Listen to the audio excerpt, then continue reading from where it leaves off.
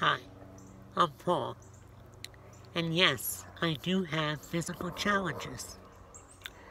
My mother didn't know she had been exposed to German measles, or rubella, when she was pregnant with me while giving my older brothers a bath when they were children.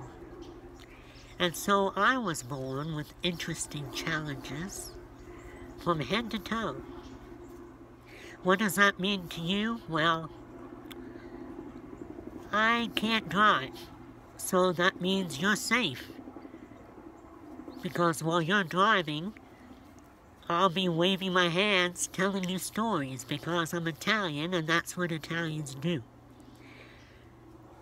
And I talk like I have a cold even when I don't.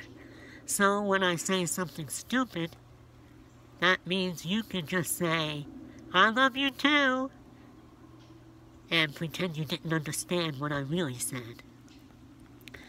And I walk with a stick, so that means I won't be chasing other women, and I will always keep other women away once I am committed to you.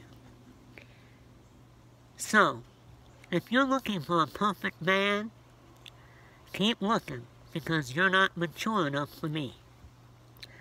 But if you want a man who will love you more than anyone or anything in this life other than Jesus Christ, if you want a man of God who will love you the way Professor Bahrain loved Joe in the book Little Women,